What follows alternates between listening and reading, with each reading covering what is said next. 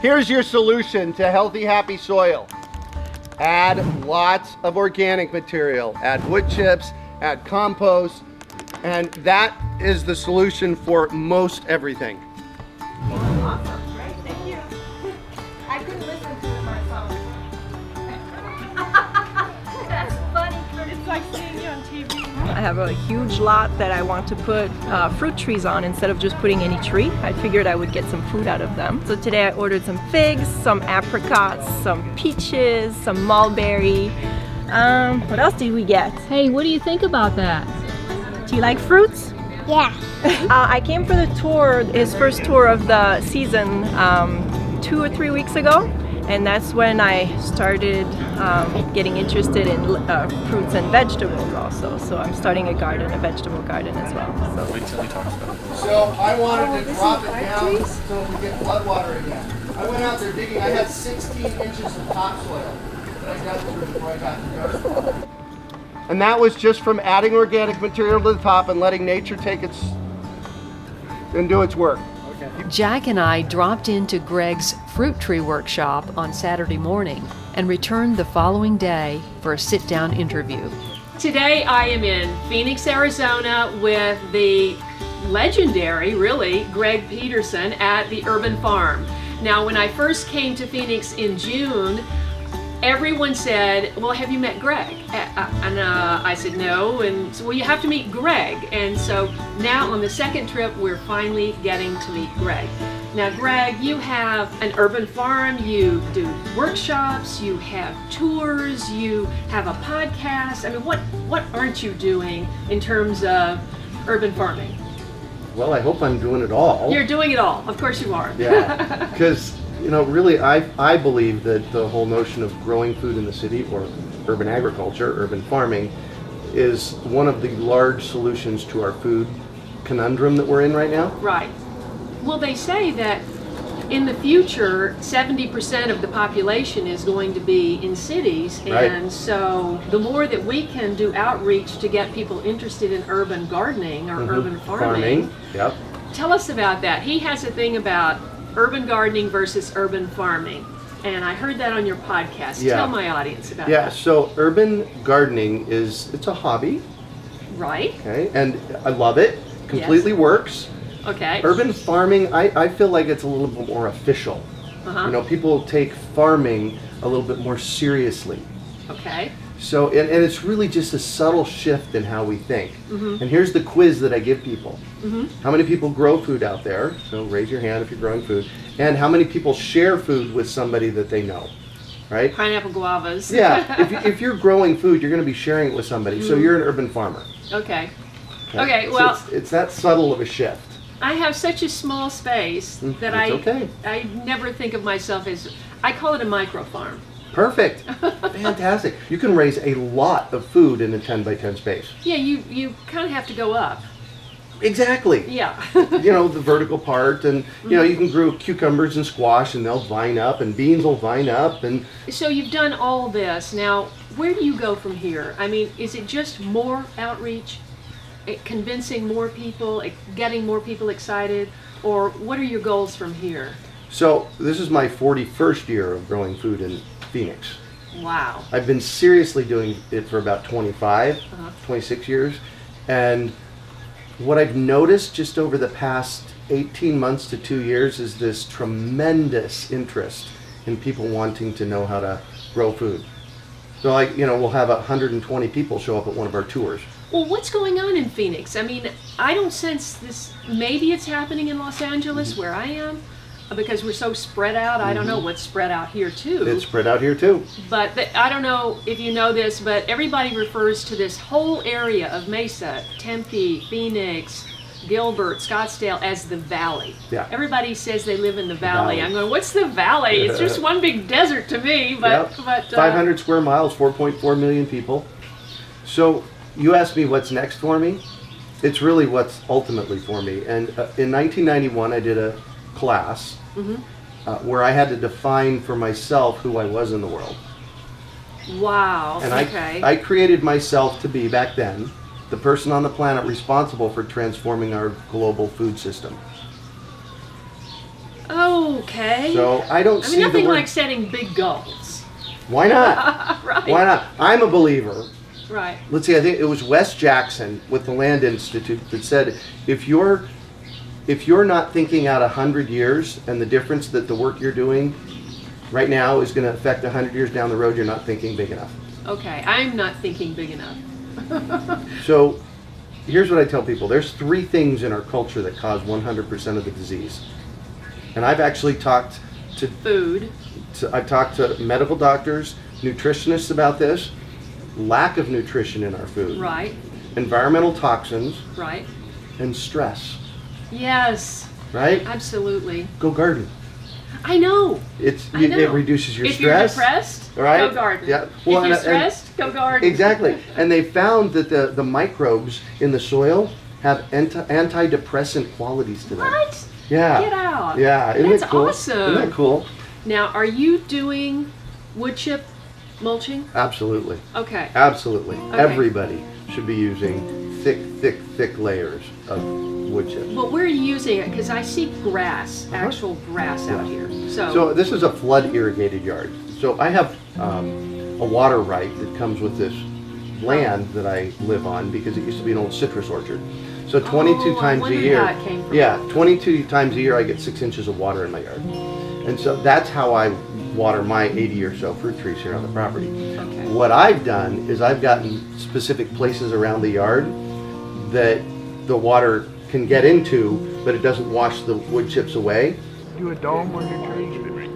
You mean put it on a mound in the... Yeah. Yes, absolutely. Especially you want to plant your tree on a mound in the middle, especially when you're putting wood chips around it. So basically you're isolating your wood chips and building them up around the trees. Exactly. So that the flood doesn't wash it away. Exactly. But the flood is close enough to the trees It to can still percolate in. It That's still right. feeds the roots. Yep. Awesome. Yeah. Okay. And where do you get your wood chips, or do you create your own? A little bit I create my own, but I listen. Okay. So the last batch of wood chips. That's that what I got did. here- You listen for the wood chipper in the neighborhood? That's right. Somebody was chipping in the neighborhood. That's what I Maybe did. Yeah, of course. Listen is one way. Yeah. Always Craigslist. Oh, for wood people. chips. Yeah, people will. So check Craigslist if you're Yeah. looking for your wood chips. Yeah, local utilities. The problem with getting them from local utilities and tree services, you get a lot. You get a lot and you don't know what it is, right? I mean, it's all mixed Well, together? See, that doesn't bother me. Okay. Oh, as far as I'm concerned, a wood chip is a wood chip is a wood chip. Okay. It all eventually breaks down to organic matter. All right. That's good to know. So it doesn't matter to me. I'll take whatever you got. I do a lot of experimenting here. Mm-hmm. So I run an annual fruit tree program where I teach people how to grow fruit trees. Right. And then they can get fruit trees from me. And I do that here in the valley. This is my 17th year doing it.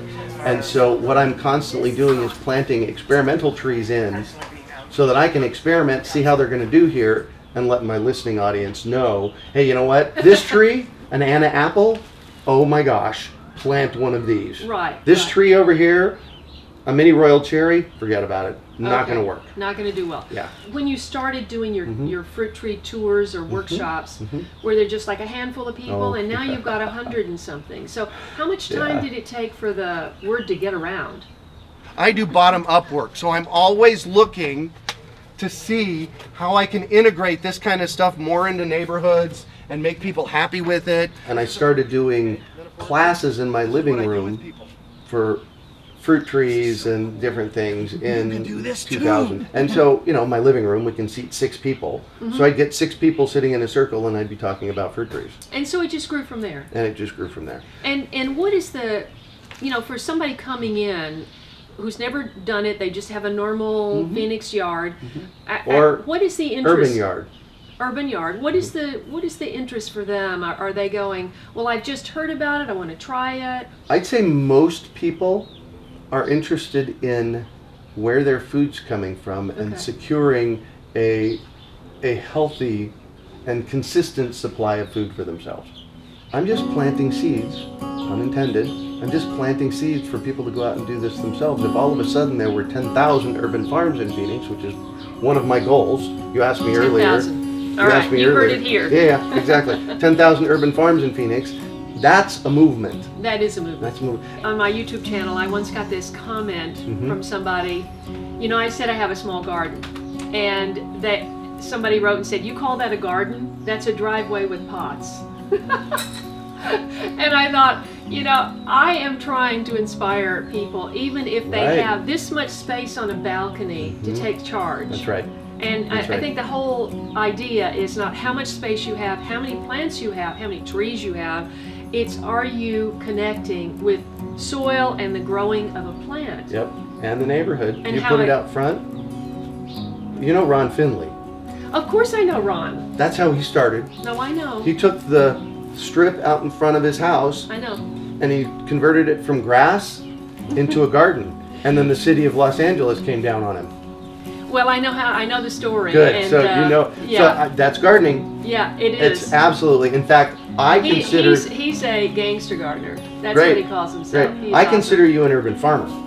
Even with you. your few, dang straight. Thank you. Yeah, Thank you. if you're growing food, if you're growing anything, claim your urban farmership.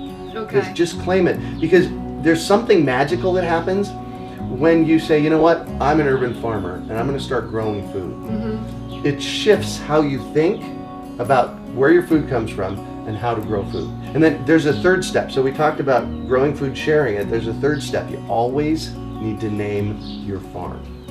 Well, I call my garden, and Yeah, I that's call it fine. a late bloomer Perfect. garden. I'm Great. always referring to it as a Perfect. late bloomer garden, but I'm going to start referring to it as the late bloomer garden being a micro farm. Perfect. Absolutely. Because here's what happened. You know, Yeah. I've been calling this place the Urban Farm since 2001. Right? And it's internationally known. That's awesome. You know, it's known around the country. It's definitely known around the state. Mm-hmm. It's become something. And it hasn't become something because I called it Greg Peterson's Garden, although you can definitely name your farm that. It's become something because I put this notion of urban farming out there, called it the Urban Farm, and the name stuck. Well, it's interesting because we were at Greg's tour yesterday doing some filming, and I met a couple of ladies, one of which ordered trees, is just getting Right. started, Corinne, Uh-huh. and then Corinne was with Darlene, and I started talking to Darlene, and she's got 80 trees, and Wow. and she's got a vegetable garden, and we decided to go and film her garden last night. So just the Nice. community of There meeting you go. Greg, coming here, and then we met Darlene and her husband and her beautiful children, and how they're doing a whole experiment in their yard, and Yeah. it's just a yard. But they've Right. they've got compost, chickens, Yep. vegetable garden, fruit trees, the whole 9 yards. It's really exciting stuff. Plus. Plus, That person that called your thing just pots, yeah, poop on them. And poop's a good thing in gardening. yeah, we because- love poop. Because you know what? Here's what I do in the world. I hold up gardening and urban farming and growing your own food like this. Oh my gosh, look at this. And you can do it too. That's right, And even right. if you're growing a pot of basil in a sunny windowsill. That's what I always say. That's yeah. right. Yeah, you're That's doing right. it. That's right. You're doing it. That's right. And It's positive, it's happy, it's fun. Yeah. You know, you're getting pesto out of your basil on your windowsill. I know. So a number of people will say to me, "Oh, I have a black thumb. I can't." They just dismiss it. "Oh, I don't have any space. I live in an apartment." They just dismiss it. And I go, "There's so many things you can still do." And then someone said to me, "Oh, I had a cactus and I killed it," you know, or I had a plant on my desk and I killed it. I said, "Well, what did you feed it?" And they looked at me like, "What?" I said, "Well, people can't live without food, neither can plants. You've got Right. to feed them Well, and eventually." water them. Quite often it's a watering issue. Yeah, too much water. Too much water or not enough water. Right. So here's what I tell people about black thumbs or brown thumbs. Yeah. The only place that concept lives, In your head. In your head. That's right, in your head. Because I guarantee you, if you pay attention to a plant, it's going to grow and thrive.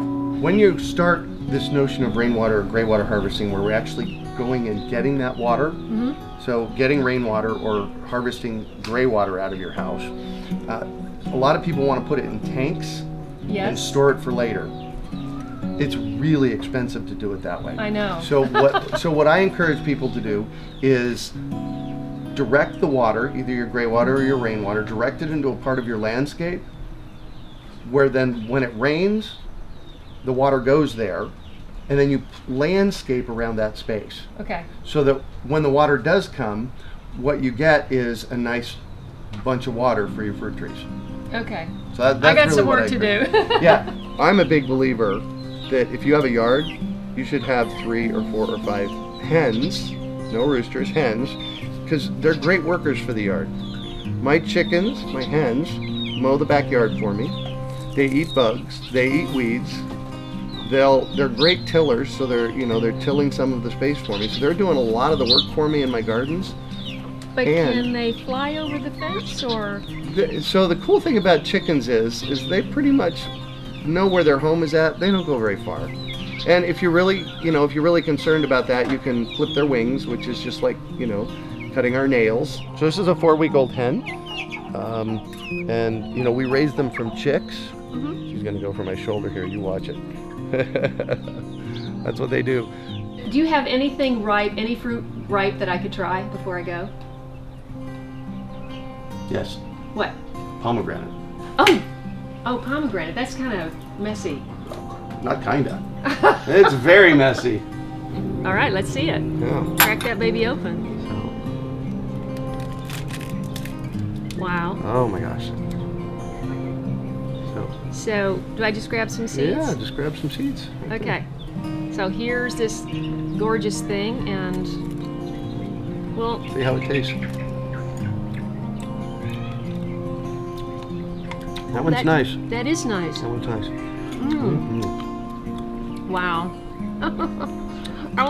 Are pomegranate trees hard to grow? I want one. Oh, they're easy. They are? Oh yeah. You think super easy. Grow well in California? Yep. Absolutely will grow well in California. All right, maybe I'll have one in the late bloomer garden micro farm. There you go. There you go.